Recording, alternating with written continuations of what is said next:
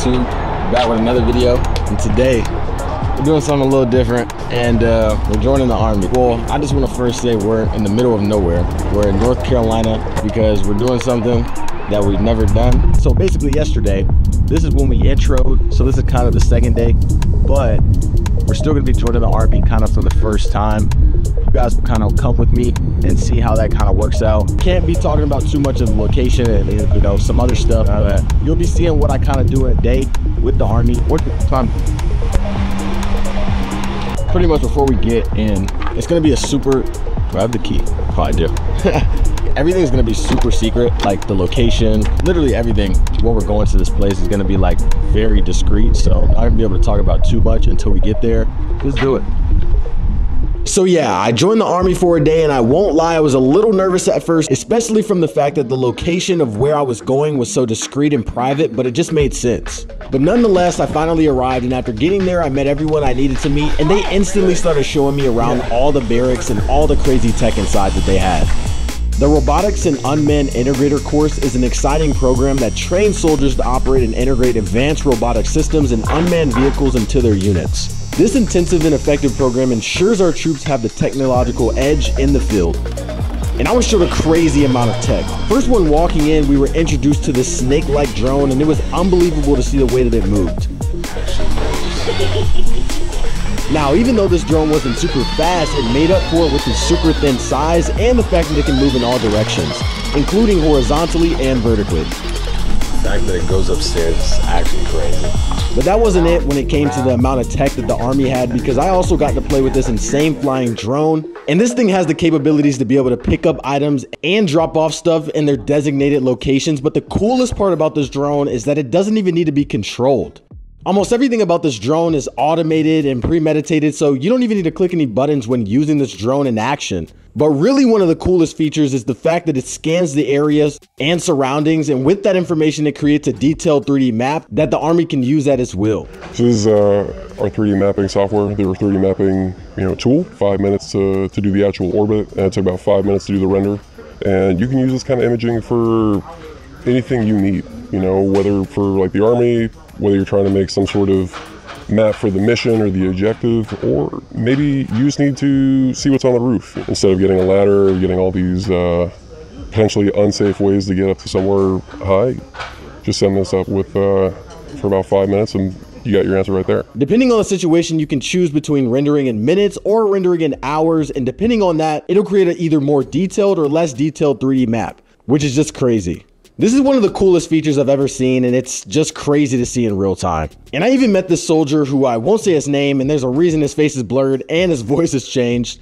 Just know I'm glad he's not my enemy. I get to come to work with some of the smartest people, some of the most motivated people you'll ever meet. So you get to come in and just work with guys who are really passionate about their job, really passionate about robotics, and that's not something you get really anywhere else. But he was one of the coolest and down-to-earth guys I've ever met, and it was a pleasure meeting him for sure.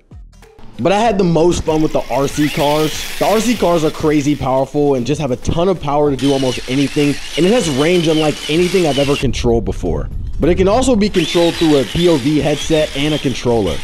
And the RC car was definitely able to handle so much more damage that I dealt to it than a regular RC car would.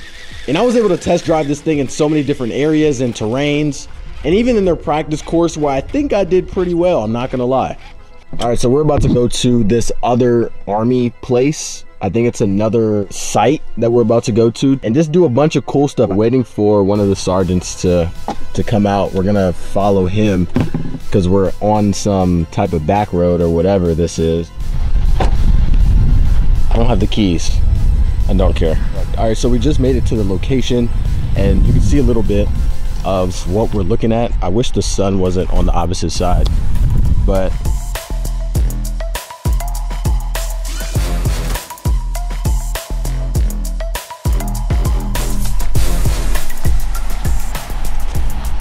and you'll drive it across this ramp here, across the suspension bridge, down whatever side. You can bring it back up over those rocks, have to maneuver the discs and everything, locking it in.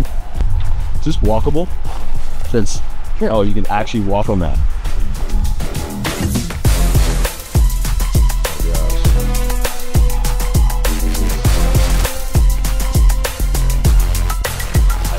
not, it is kind of fast, not in comparison to like an RC car, like a gas-powered car, but it has locking differentials and different high-low gears, so you can actually get over rough terrain like this. That's crazy.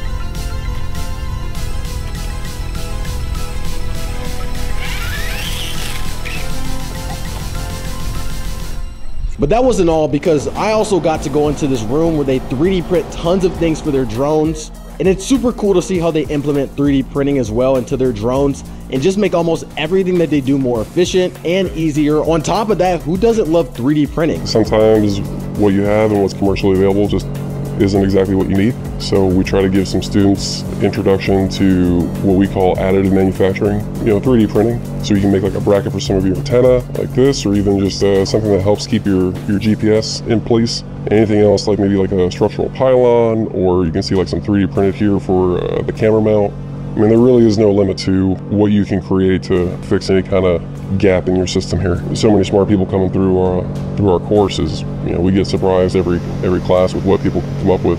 I also got to print this really cool boat, and I'm honestly pretty happy about it. It's so cool. Other than that, I was showed how the course even works and how they train soldiers to even get set up to fly drones before they actually fly drones in real time and in real life. Just hand over here. Enemy? No. Oh. So this is our Drone Racing League simulator. We'll normally get students on this for a couple hours, anywhere up to 10 hours before they'll get on like an actual first-person view drone. And that way, you can see just how you were yesterday, getting a little comfortable before you even get onto a system. It's just about saving money, so you're not wasting hundreds of dollars trying to fix the drone and crashing it over and over. You can also get like different racing courses added on, so you have to like go through certain rings, you have to follow like a certain flight path. And you'll see some of these guys are just crazy good and crazy nimble. We just kind of get people up to like a basic level so they don't crash it. But you got guys on the team who've, gotten hundreds of hours on the sim and they get really good. It's crazy how accurate the simulator is, and it's so much fun just sitting here flying these things, and it really does feel like you're in a video game. I kind of learned a lot about the Army being here and just the Army, how it works in general. I think a lot of people perceive it the way that it's not really supposed to be perceived, but I think after being here for a bit, it's so different. But you really have to be here for a while to understand what the experience is really like. You really won't know until you experience it for yourself. I think a lot of people should be way more open to just seeing how they feel about it. Overall, I had an amazing experience with the Army, more specifically the Robotics and Unmanned Integrator course. When I first came here, I genuinely didn't know what to expect, but by far this blew my expectations for what I really got to experience with the Army. If I hadn't gone into content creation, this might have been my calling, because not only do I get to work with tech every single day, but I get to do it with people around me that also enjoy doing it, and you're surrounded by what feels like family. But the Army is definitely cooking up, and this was an experience that I'll never take for granted, so shout out to the Army for even inviting me out. But if you want to try and experience this for yourself, or you just have an interest in tech, you should look into doing this. All you have to do is go to goarmy.com or click the link in the description. And I'll see you guys in the next video.